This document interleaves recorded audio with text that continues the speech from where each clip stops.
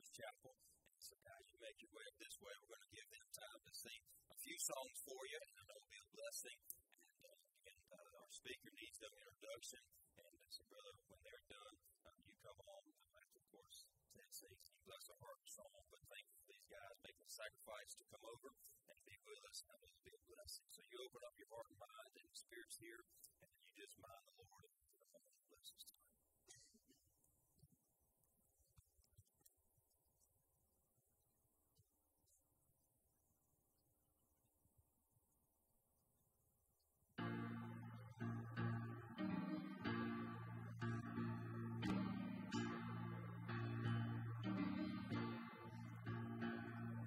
Step into the water, get out a little bit deeper, place your feet in the water of His love.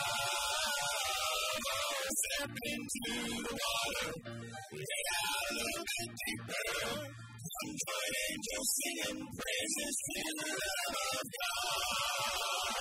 It's time we the people stand up for what is right. It's time we square our shoulders back and raise our souls to fight.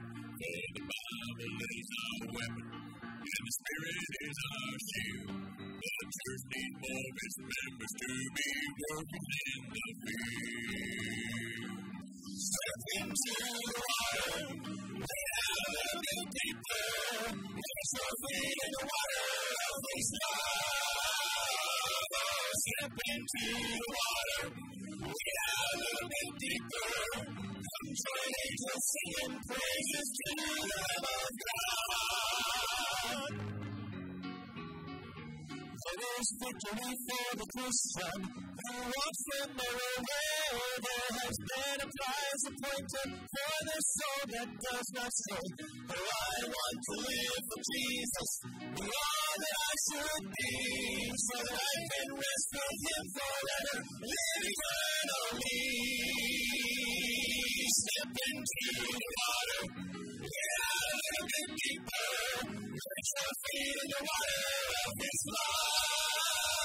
Oh, step into the water, get out a little bit deeper, come join angels singing praises to the Lamb of God. Step into the water, get out a little bit deeper, put your feet in the water of His love.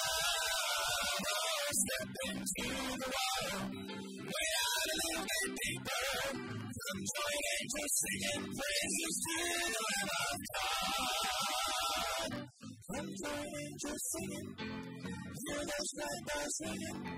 Come join angels singing praises to the Lamb of God.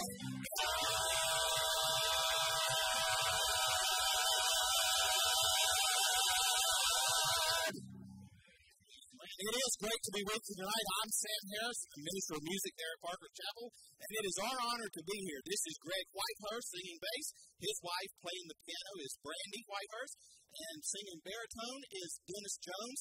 Singing lead is one of my best friends. Went to college with him. We've known each other forever, and we still enjoy singing for the Lord, don't we? This is Stephen Stocks, and so glad to have him. And our bass player, Erwin Hines, we're glad you made it. His GPS lied to him tonight. So we're glad that he could be here tonight, and so we're excited to be here and minister to you tonight. One of these days, when it's all said and done, we'll be touring that city. What a wonderful, wonderful time that'll be. It'll be great to see all of our family and friends, but the most important thing is we'll see the one who died for us. That will be Jesus. Looking forward to that. Many times our life will go back the sights of that city, and all that my eyes shall behold. I will see all the windows when I enter that city, there forever be safe in His word. Some morning you'll find me touring that city, where the Son of God is alive. You'll find me there on the street, so pretty, in girls so pure and so bright. With Jesus, the one who gave me the victory, who led me across the divide.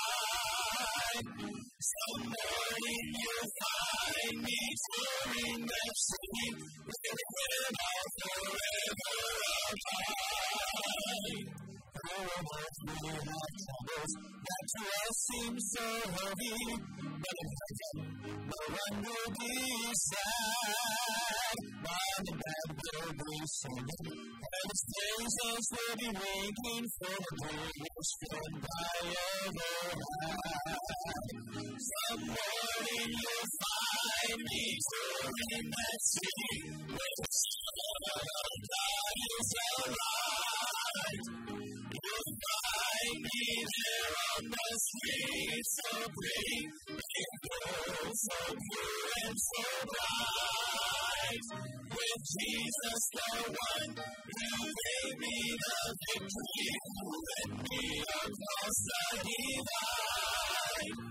Some morning you'll find me touring that street, with him I'll forever abide. Some morning you'll find me touring that city, where the Son of God is alive. You'll find me there on the streets so pretty, in gold, so pure and so bright. With Jesus, the one who gave me the victory, who led me across the divide.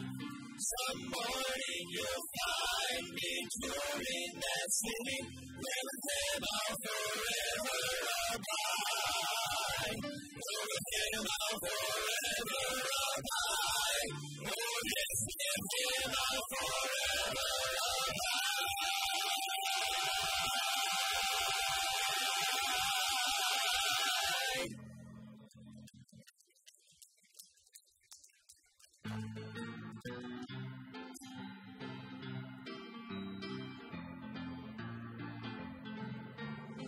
Just go out into the water, ready to fish today like any other one. You heard a voice saying, Peter, and follow me. He turned around to see who was speaking, and girls that early had no hallelujah, looking for a volunteer to help his blinded heart to see. Jesus prayed on every day of people, so folks find their way towards people, so they can come receive forgiveness for every sin. So if you are an everyday person, he has a job and only you can work it. The pain on everyday people has a crown to win. Moses led some sheep across the desert. His only... I apologize. Moses led some sheep across the desert. His only task was keeping them together when he heard a voice say, "You're standing on holy ground." He turned aside to see who was it talking. He recognized the voice of God the Father say, "I'm looking for a shepherd to lead my people out."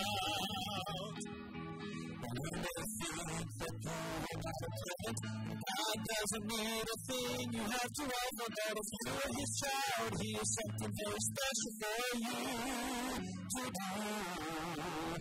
In the world right where you are living, you can help a brother fight the kingdom right where you are. It's where he wants to use you.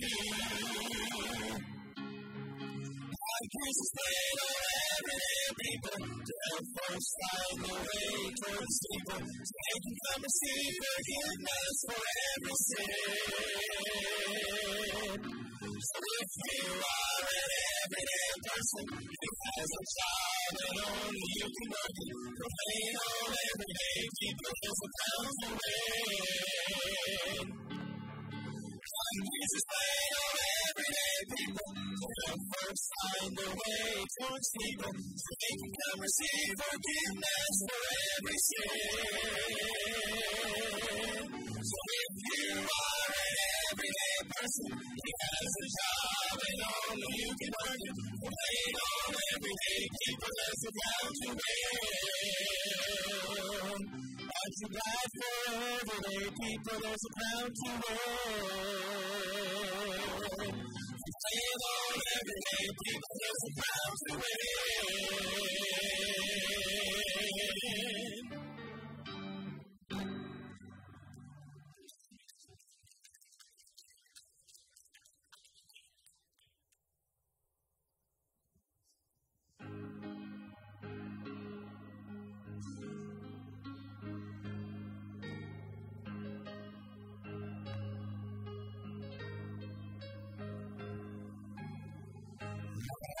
The sound of a mighty rushing wave, and it's closer now than it's ever been. I can almost hear the trumpet. The stable sounds the call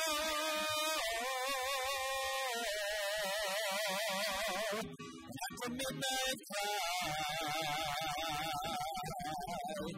We'll be going home when Jesus steps out. When it comes upon his children. In Christ shall rise to meet him in the air, and then those that remain will be quickly changed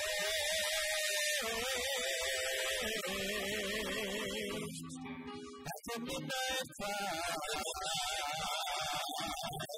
When Jesus comes again.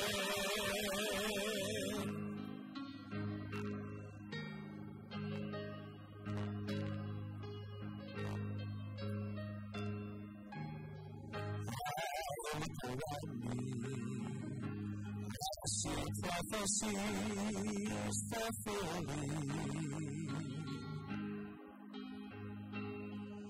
And signs of the times, they're appearing everywhere. I can almost hear the Father as he says, son, go get your children. At the midnight cry, the bride of Christ will rise when Jesus steps out. And comes on his children.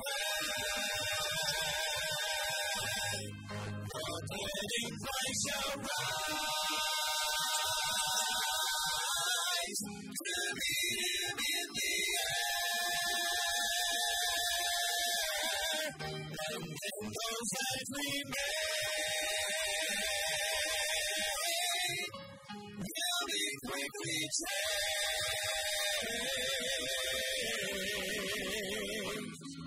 at the midnight cry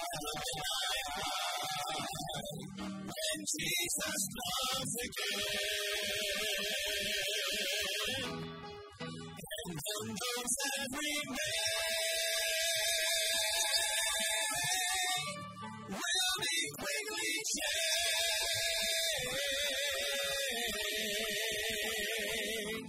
at the midnight cry when Jesus comes again. At the midnight cry when Jesus comes again. When Jesus comes again.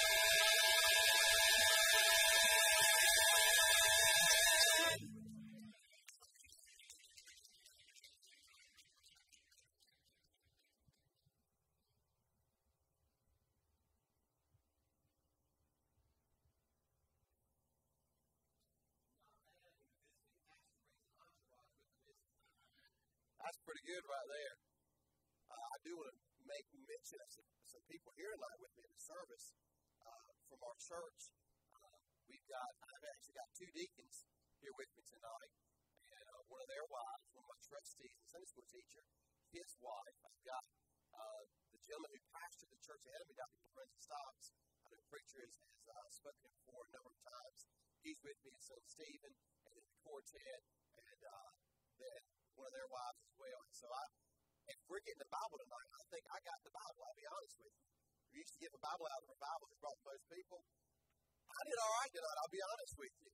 So I'm glad I can be here with you. Dr. Stocks leaned up to me a minute ago, and he said, "Are you sure you can handle this?" I said, "Handle what?" He said, "The service tonight, the preaching." He said, "Because if you can't, I got one with me just in case." And then Dennis Ray's wife, there's someone in the front row, Jody, looked at me, did not miss a beat. She said, "By the way, if he can't handle it, I can. I got one in my Bible too." So maybe we branched out there at Parker's Chapel, didn't realize it. It is good to have Brother Phil H. Johnson's daddy here with us in service tonight. And Brother Phil was the first pastor I worked with when I went into the ministry. I learned a lot of key foundational truths there at Belvoir Field Baptist Church.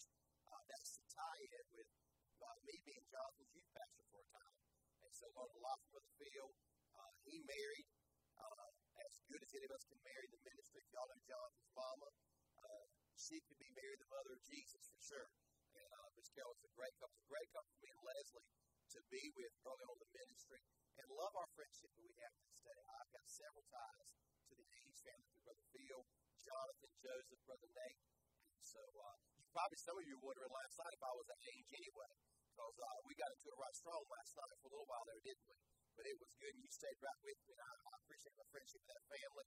Funny thing tonight, I will say this to you. I did not know that my mother-in-law is in Miss Vicki, wave at everybody right quick. This is Leslie's mom right here. Obviously, that would make her my mother-in-law. And my sister Tracy sitting there beside her. But Tracy goes to our church as well. And so Leslie came with this last night in service. Miss Vicki's here tonight. I guess the other daughter, Laura Catherine, will be here tomorrow night. I don't know. We'll have to wait to see with that and be good. Since my mother-in-law is here, I'm going to change my message tonight because I know some stuff she needs to have preached to her about right now. So anyway, would you take your Bibles and go to the Gospel of Matthew?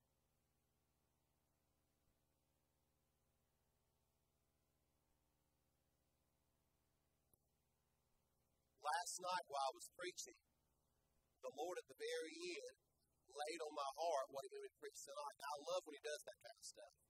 The tough thing is when you go to do a revival somewhere or you're speaking at a conference and you've got 3 or 4 messages bouncing around in your heart and your mind, oh Lord, which one do you really want to speak about? Here's the great thing. I have to completely trust God tonight to give me what you need. Because Jonathan has not come and said, look, you need to preach on this, this, and this. He's not anything like that. We just have met with the Lord, have prayed, and let God lead and guide us.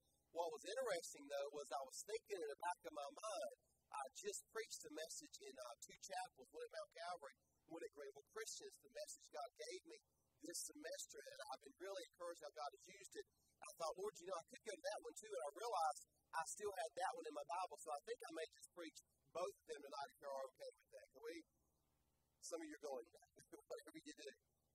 Last night, we got to the end, and we really anchored in last night on the Word. If we're going to have revival, it's going to be because we're in the Word, and the Word is going to be in us. And at the very end, as I was preaching, I felt the Holy Spirit touch my heart and just take me into this area. So I want this to be a blessing to you. And by the way, if we read the Word and get into it tonight, it's going to be a blessing to us.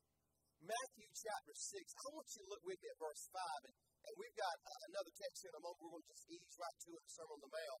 I'll give you a moment while you're turning Matthew chapter 6. God has a sense of humor. I can promise you he does.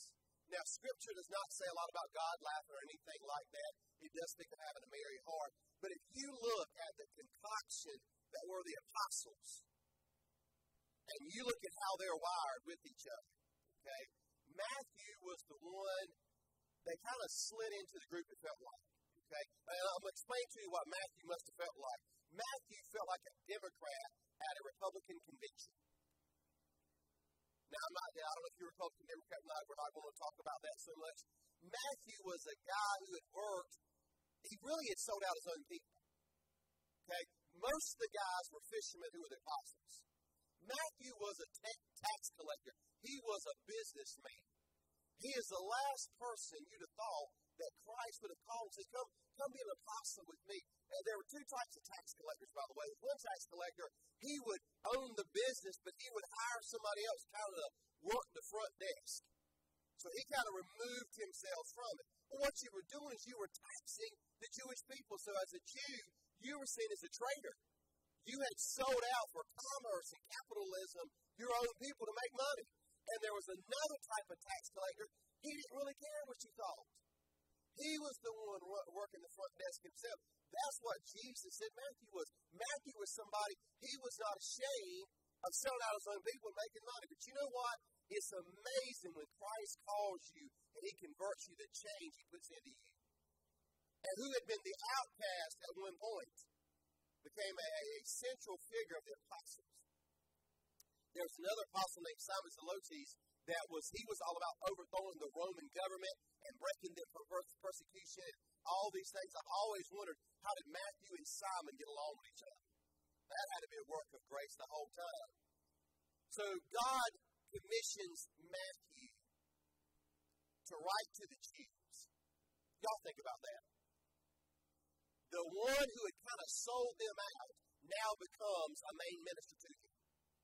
He writes to the Jews and lays out so many beautiful truths about the genealogy of Christ and how Christ is our Savior and our Lord and the Messiah and the Master and all these wonderful things.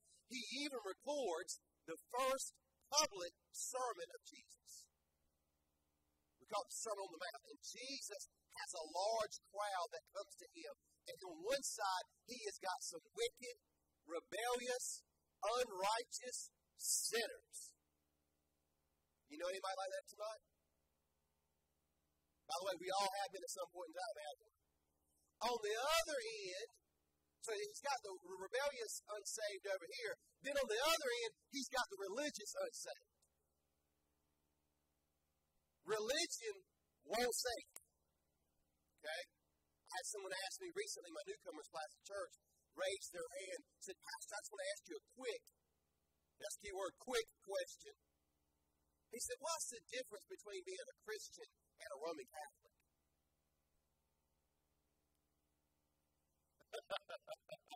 I decided to take 13 seconds. Let's walk through it. And I began to write down the board the differences. By the way, there are a lot of differences in the two, okay? So we're going through these things. In fact, my wife and I met today with a lady who has been raised in Eastern Orthodox religion from Europe, Greek Orthodox actually, and we walked with her today through what is grace and what is faith. And she talked about, she said, Pastor Gene, when I was a child, I remember my grandmother taking me to church, and I would listen to this now, I would lay down on the floor, and the priest would step over me. Sounds like a pretty cool activity there, Bruce, okay? The youth pastor stepping over everybody, all right? I said, why did you do that for? She said, because for the priest to step over you, it was a sign of God blessing you. She said, I can remember being a little girl, and there was a church down the street open 24 hours a day, 7 days a week. I thought pretty cool how she said that. She said, I would run in there sometimes, and I would scribble a little prayer down and leave a $5 bill so the priest would pray for me. You can go talk to somebody before a veil all you want to, but the Bible says there is one mediator between God and man, and that is Christ Jesus our Lord. See, Jesus speaks to a group of people who had taken the truth and the purity of religion, and they had corrupted it. And so they were kind of on the side, somewhat smug, somewhat examining, somewhat judging the Lord. And listen, you had the rebellious and you had the religious, and they all need to be redeemed. They bookended a greater group, but they just sinners. So Jesus is laying out these truths about honest, sincere religion. Not this dead stuff that the Pharisees had taken the word and twisted and corrupted, but a personal relationship with God. What does a real relationship with God look like? While I was praying, coming out 264 tonight, I was just thinking, and we'll visit 1 John 5 and closing tonight, but that whole book is about knowing for sure that you're saved. Brother Phil mentioned that earlier, praying. In fact, he and I and Landon had a little time to pray together a moment ago in the fellowship hall area. We were just for a moment rehearsing that, and I thought, man, I wonder if there's anybody here tonight. Man, they think they're saved, but they're not. You convince yourself. Listen, you don't have to convince yourself that you're saved. The Bible says that the Spirit of God will agree, He'll bear witness, He will have testimony with your spirit that you know the true and living God. See, Christianity is not a religion. Christianity is a relationship. But you know what I found out about Christians? We will take Jesus, almost like a hymn book, and we'll open them up on Sunday, and we'll look at it then, and we may sing there, but the rest of the week we just put it back in the pew. And how's that working out for you? So Jesus takes this hungry, searching group of people, and He brings them to some awesome principles of relationship found in the Sermon on the Mount with Matthew. Look at this with me, right? Because this is where God is going to anchor us at this evening. Matthew chapter 6. I want you to pick up with me, reading in verse 5. Now, church, help me with this a little bit. Tonight is Monday night. You've had a long day. You're tired. A lot been going on. I want you to say engage with me. So as I hesitate, I want you to fill in this word where I hesitate. The Bible says in verse 5 of Matthew 6, and when thou, what? Prayest. It is understood in a living relationship with God that His followers, His children, are going to want to talk with Him. They're going to want to spend time with Him. They're going to be around Him, and He calls that prayer. He never says, well, if you are going to pray, He implies you're going to already been praying. Here we see the priority of prayer. He says, now, you shall not be as hypocrites are. The people have different faces for different settings with different people. No, He teaches us the sincerity of prayer. He says, for they love to pray, standing in the synagogues and in the corners of the streets, that they may be seen of men. Certainly, verily, surely, I say unto you, they have their reward. They got what they were looking for. They received their answer. But you, when you prayest, enter into thy closet. Here we see the sincerity of it and the simplicity of prayer. And when you have shut the door, pray to your Father which is in what? Secret. And your Father which seeth in secret shall reward you openly. But when you pray, use not empty words or vain repetitions as the heathens do. For they think they shall be heard for their much speaking. Be not ye therefore like unto them, for your Father knoweth what things you have need of before you what? Ask Him. Now I want you to turn to your Bible just a page over probably. Turn to Matthew 7:7. Matthew chapter 7 and verse 7. Jesus is preaching, and He says, I need you to know, here's a priority of your relationship with God. We call it prayer. Well, everybody at that sermon knew about prayer. They were aware of prayer. They had heard prayers. They had probably spoken prayer. And then Jesus lays the axe to the root of the tree. He says, let me tell you first of all about prayer. You cannot be like the hypocrites. Notice how Jesus called out sin. He said there's a group, they pray just to be seen of men. I wonder if the Pharisees felt convicted. See, sometimes the Lord was throwing seed, and sometimes He was throwing salt. Y'all were sitting in church, Brother Jonathan's preaching. One moment it feels like seed, it's going to do something in your life. The next one it feels like salt, it's kind of stinging and cinching you a little bit. Jesus said they're not heard because they look impressive in prayer. Because they wow the crowd, that doesn't mean they've been heard by God the Father. And He moves them now and says, here's what you do. You get by yourself, and you get alone with God, and you pour your soul out, and your Father which seeth in private will honor you in public. He said, because your Father knows what you have need of before you ever even begin to pray. Jesus gives us three aspects of prayer in Matthew 7 tonight in the life of a believer. Look at it with me. Verse 7, He says, ask. Ask, and it shall be given you. Seek, you shall find. Knock, and it shall be opened unto you. For everyone that asketh receiveth, and he that seeketh findeth, and to him that knocketh it shall be opened. Now that's not the end of the thought. We'll finish this in a few moments. But Jesus has given us earlier the priority of prayer, and now he moves to the practice of prayer. Now, growing up, I had an opportunity to play some sports in high school. By the way, how many of you played something in high school? Raise your hand. You played something, all right? I played football, played basketball, played baseball. One of my children asked me one time, is there anything you didn't do? I said, yep, I was not a cheerleader. Can I get an amen? Okay, all right.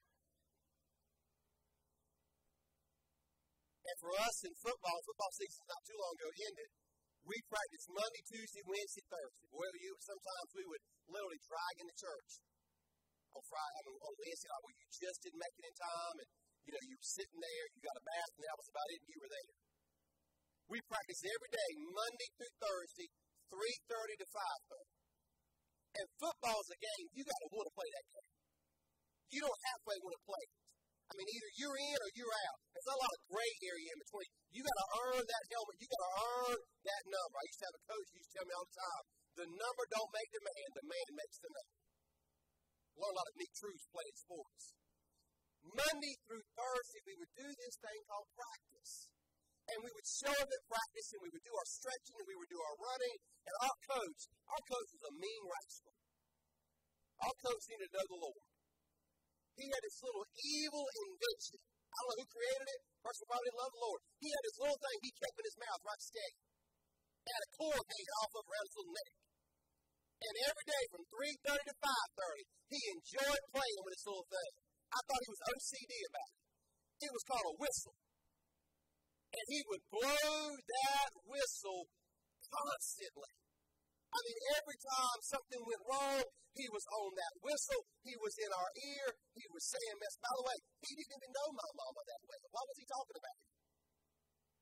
He blowing that whistle, practice. And he kept at it from August to November. That dominated our afternoons. And the reason was because Friday night was coming.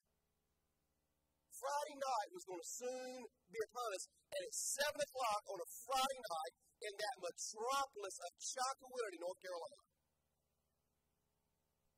we were lined up, ready to roll. I can remember back to weeks that we practiced really well, and we knocked off some big teams.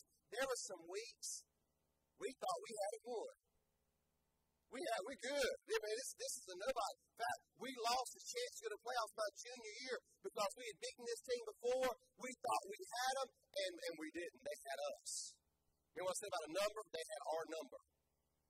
And we realized that to win, we must practice. And I think one of the greatest failures in our lives as believers that we had, we failed to practice in prayer. We look at prayer as something we do on Sundays. Or we look at prayer as something we do over a meal. Or we look at prayer as something that's kind of a 911. This is God, I'm in trouble, hurry up and get me out of that. Anybody ever pray that way? I'm going to ask y'all that again. Anybody ever pray that way, that 911 praying? Oh, you want to see some people praying? Go into a classroom of students who've not studied. Conviction's falling right here, okay, right there. Oh, yeah, I was blessed to teach school for a few years of my life. I enjoyed that setting. But I can remember walking in class and kids playing. They got this look about it. The look says, I've done anything, but they're not prepared. But they're going to go talk to Jesus about it. By the way, I know they did that because I did that. How many of y'all are going to go take the test and you didn't prepare for it? Raise your hand. Y'all started, you young people right here, y'all know they did. Of course you did. You show up for something in class and you hadn't studied. You start talking to the Lord. Oh, Heavenly Father. Oh, omnipotent, almighty God. You start creating words about it, okay? And you say something. Lord, if you will get me out of this one right now, Lord, I promise you, this is the type of test you take, and the only right answer you can get is your name on the paper, okay? Lord, if you get me out of this, I won't ever. I'm glad God is merciful to us. I'm glad God is gracious, even when we're not in a good spiritual state. It is the goodness of God that leads us to repentance. See, so often with Christians, we look at prayer as optional.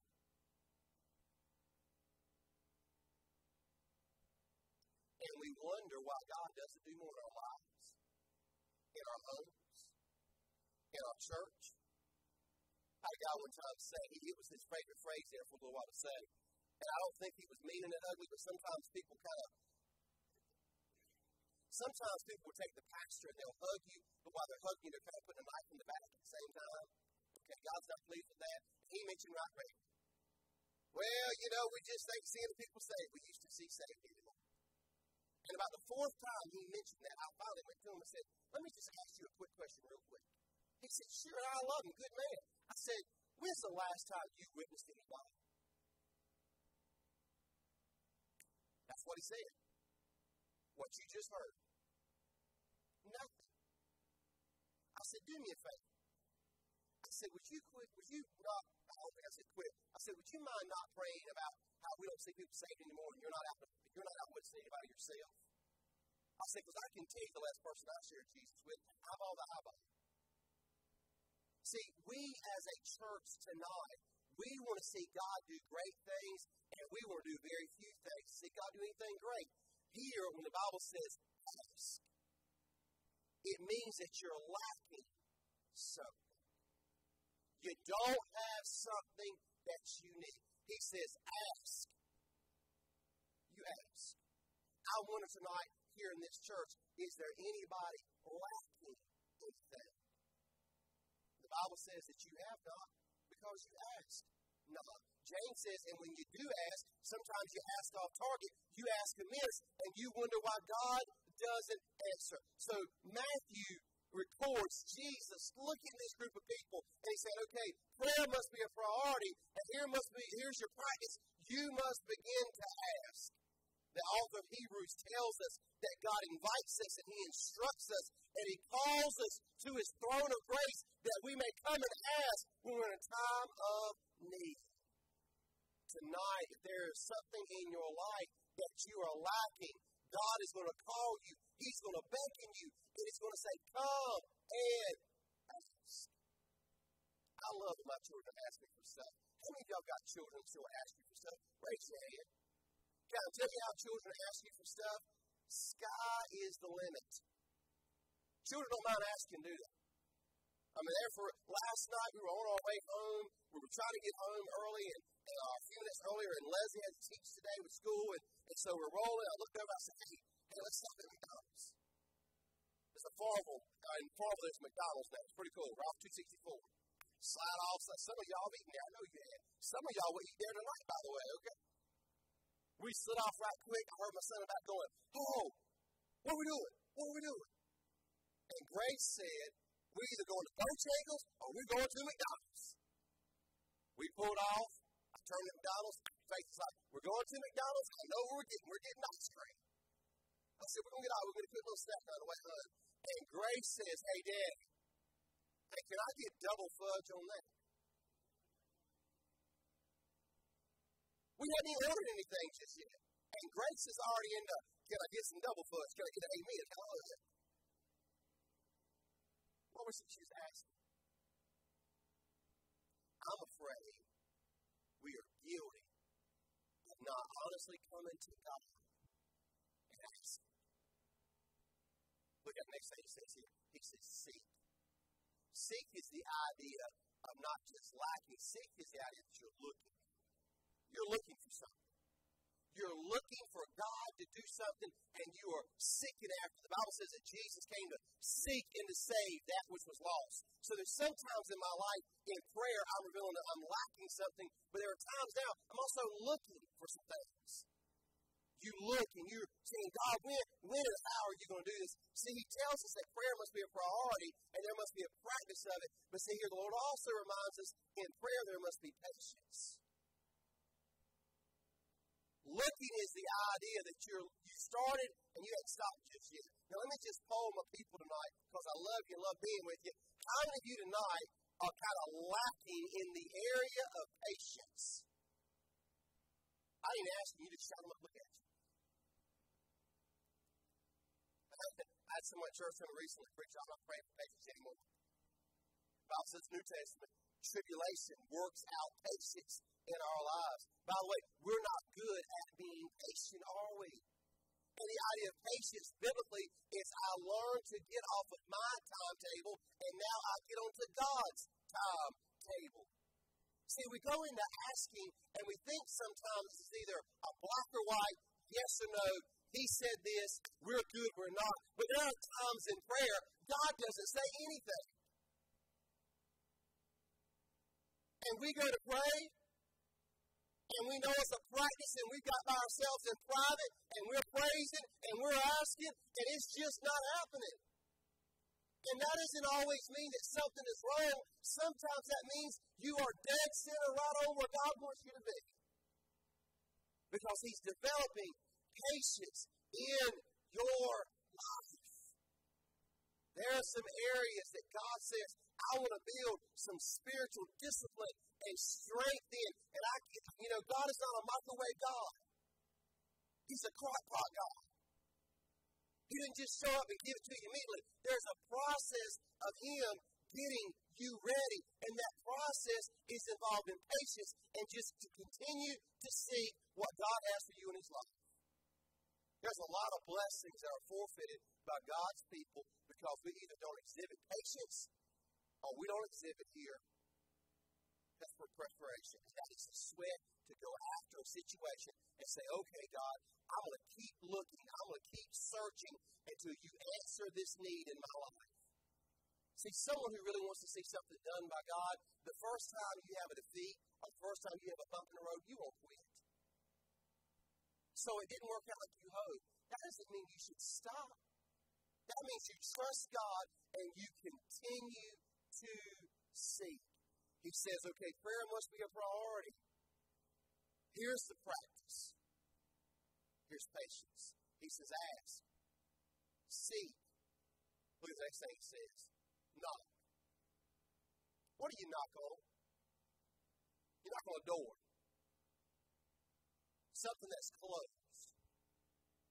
See, he says you've been lacking, you've been looking, and now you're lonely. There is something there that you feel like a wall has been put up in front of you. You just, for whatever reason, you can't quite seem to get through it. You say, Lord, what are you teaching me right here? To knock, and that's being repetitive. Jesus shows us in prayer. Not only do we have patience, but there must be persistence. See, listen to me now. The way the words ask, seek, and knock are written in the original language, it means to ask and keep on asking. To seek and keep on seeking. And to knock and to keep on knocking. There's some area in our lives that we feel like is walled up and we can't get through. And the Bible says you knock, and keep knocking, and you keep knocking, and you wait and see what God will do in your life. Listen to me tonight, church. God never says no to us that He doesn't give us a better use. Even when He says, wait on me, and be of a good courage, I'll strengthen your heart. There's all a process of Him working in my life to bring me His best. Every so often, my oldest child, Faith, and she's already taking driver's ed. She hasn't driven just yet. I'll give y'all a Facebook note when she does. Let everybody know she's driving. She's always asking me at church, hey, can I get the Suburban? Can I get the truck? And no. She's like, why won't you let me drive at church? I'm like, because there's people around and there's vehicles, and I don't trust you just yet.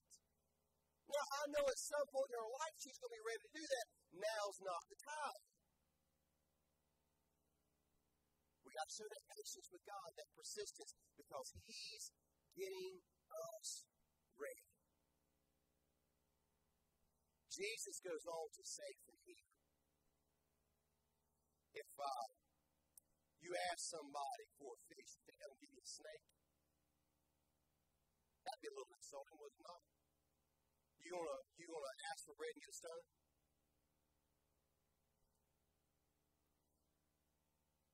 stands back and says, if you being sinful know how to be good to your children, how much better do you think your Heavenly Father's going to be? And because God is so good, and because God is so gracious, and because God is so giving, and prayer is a revelation of that, I want you to do for others like you'd have them do for you. I want you to reflect God in your day-to-day living, in your day-to-day giving, because you have a dependence upon God, and you trust Him, and He works and moves in your life. So you do good for others as a reflection of me doing good for you. Brother Sam, my right-hand man, sat me down one time in the office, and we were talking about some areas, and I was very personal with him, and I can be, he can be with me. And I said, look, I got this question about preaching. Just tell me this real quick. He said, and we're brothers from another mother with each other, and we're very, very close with each other. He said, hey, can I bounce this off of your thought for you? I said, yeah. He said, some of these messages you're preaching, he said, you get into it in a big way, and he's like, I almost wish you would slow down and stop. He said, because you hit this point and you give these sub-points, you're on to the next point. He said, you're at point 2 or 3, and my mind is still chewing on 1. He said, oh, man, you've lost my attention. I'm just thinking, man, I wish he had slowed down here. He said, some of these messages you're preaching, he said, Gene, that could be a small series.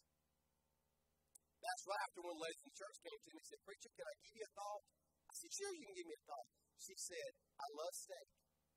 I love chicken. She said, I even love lobster. But I don't love it all at the same time. I said, what are you saying? She said, sometimes you load my writing so much. She said, I can't take it all in. I said, all right. So I began to slow down some of my preaching. Funny thing happened as I slowed down and kind of let the flock catch up, we started seeing God work in some areas in our church.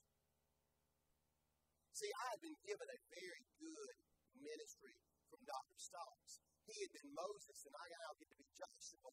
So everything I'm doing is built off what he's done. But we were seeing God do some good things. We were growing some, and there were some people getting saved, some people getting right. But it seems like there just was not the inertia and the energy there that we had hoped for. Nothing was necessarily wrong. It just wasn't quite as right. Are y'all listening to me tonight?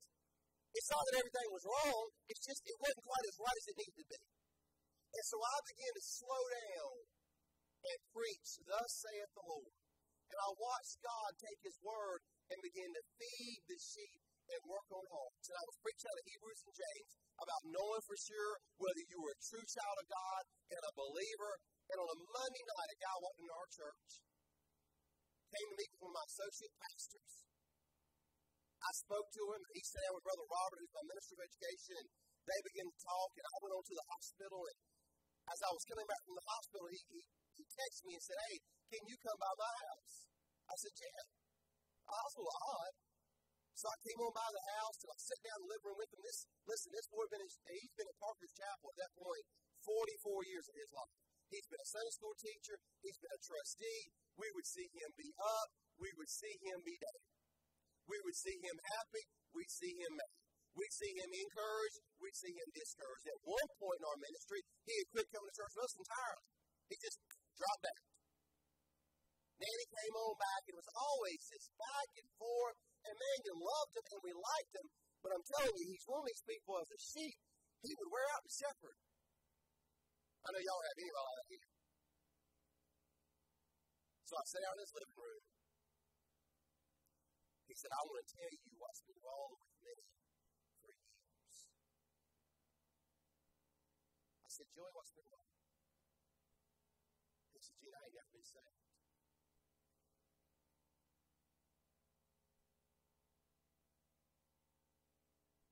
I said, what you mean? He said, I've played the game all these years of my life. He said, you know, I've gotten assurance of my salvation 4 times. He said, there's a reason I keep getting assurance of my salvation, because it just won't settle. He said, I've sung in the choir.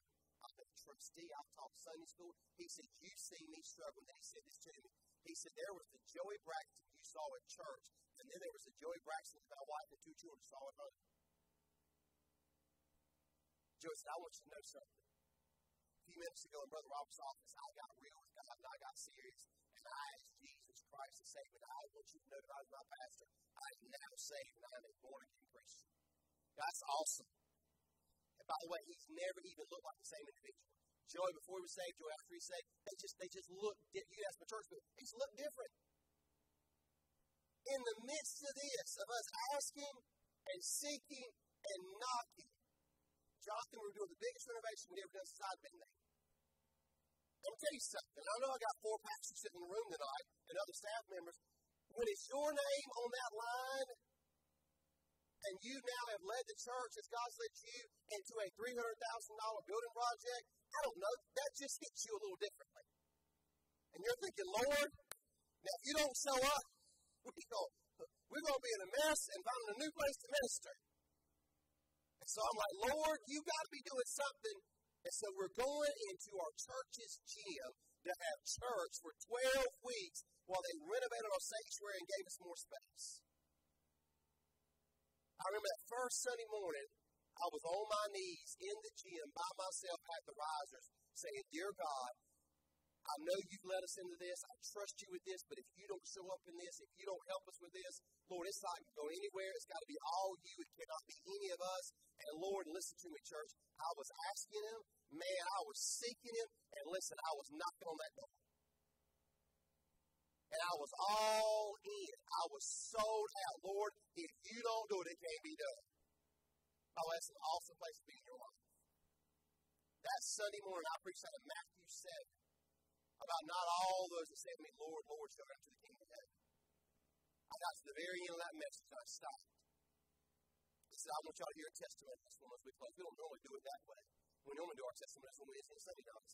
Joey Braxton came to the microphone, and he took off 2 minutes and said, Church, I want you to know I've been here for 44 years, and I've played the game my entire life.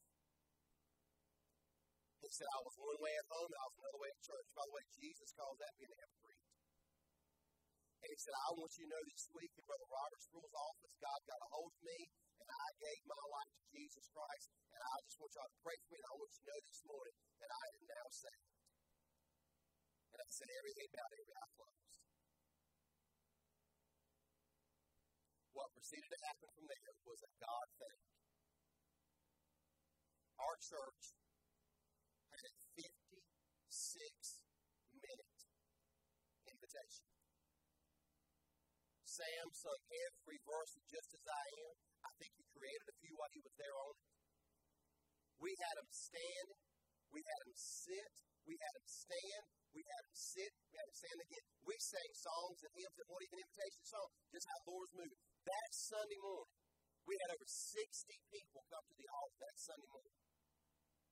That Sunday morning, we had 14 people in our church get saved. I mean, get really saved. I mean, genuinely sold out, surrender at the altar, begging and crying, confessing sin, snotting, slobbering salvation. I mean, the old school version. We had 20 people rededicate their lives that Sunday morning. It was just like you were there, and God was moving, and God was working. And every week we were in that gym, we had somebody get saved. We had over 60 people in our church get saved during that time frame. We had 80 people rededicate their lives. And see, while God was allowing a physical renovation of our church to be done, He was giving us a spiritual renovation. By the way, that residue rests on us right now.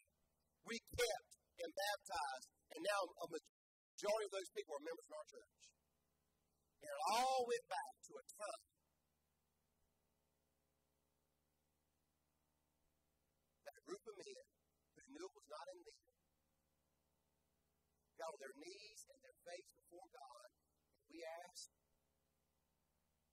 we sought, and we knocked.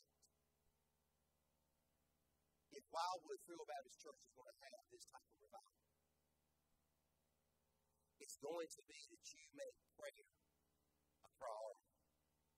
You make prayer a priority because God is the priority. This church is going to make God a priority in a fresh way, and you're going to see that in prayer. Y'all are going to see a change in your practice in praying. You're going to see a patience and a persistence developed. And what you're going to start doing, listen to me, we're all but done. You're not going to just wait because there's something wrong to come to an altar. Listen, you're going to come to the altar sometimes because there's not anything wrong. And you're not going to have God stand up on the top of a pew and scream your name and say, "Don't you come to the altar." You're going to come to a place, if you hear him just whisper into your spirit, you're leaving where you are. And you're getting down here, and you're getting with God. And you're going to start asking and keep asking. You're going to start seeking and keep seeking. You're going to start knocking, and you're going to keep knocking. And you're going to go that over and over and over. And you will see God work and move and minister in a way that you never even imagined. That's how God works. That's not a religion. That is a relationship. Let me tell you where we are now. We're going to pray right now. I will promise you that everybody in this sanctuary has something or someone tonight. You need to pray about it. And you need to come down and get right here and you need to ask. Say, "God, I'm lacking. God, I'm looking. God, I'm hungry." It's right here, right now. Will you come to Him? Let's pray. Father, it is with humble hearts tonight